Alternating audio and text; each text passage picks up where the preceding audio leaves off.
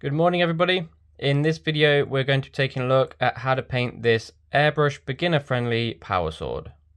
So what you're going to need is some nice thin masking tape. This was just some I got from my local gaming store, and we're going to lay this on one end of the sword following along this fuller in the sword here. Now I'll be honest, this part is a little bit fiddly, but just make sure that you line it up with that fuller and just run that along the sword there like that. When you've got your masking tape lined up, you can just use the end of a paintbrush and just run this along your sword to ensure that your masking tape is fully adhered down so you don't get any overspray.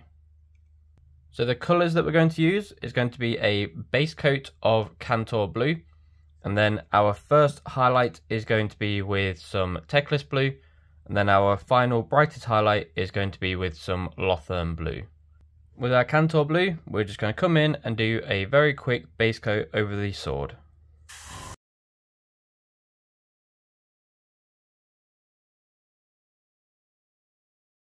So now that we've got our Cantor blue base coat, this is just going to be a very simple power sword. It's going to be one highlight point and one dark point. So our highlight point is going to be the upper end just here, and our dark point down here. And then when we do the other side, it will be our light point down here and our dark point up here. So with that in mind, our next colour, which is the Teclis blue, we're going to spray this from about halfway up towards the tip, and then the final colour, again about a quarter of the way up towards the tip.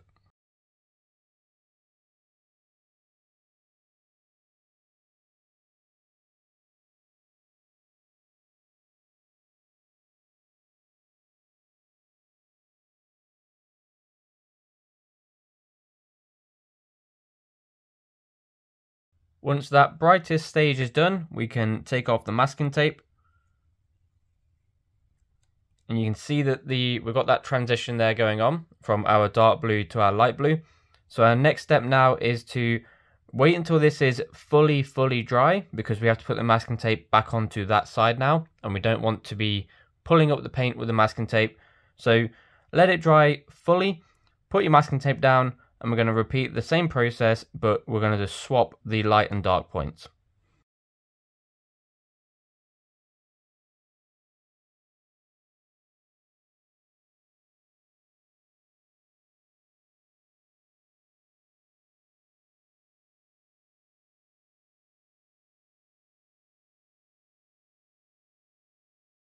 So now that the airbrushing stage is complete on this side, we can take away the masking tape. Just pull this back nice and gently so you don't pull up any of that paint. And here is our actual power sword effect. So the only step left now is to give this an edge highlight.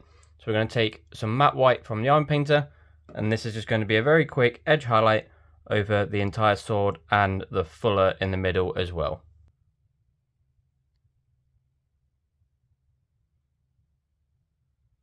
With the edge highlight all complete, here is our finished beginner friendly power sword.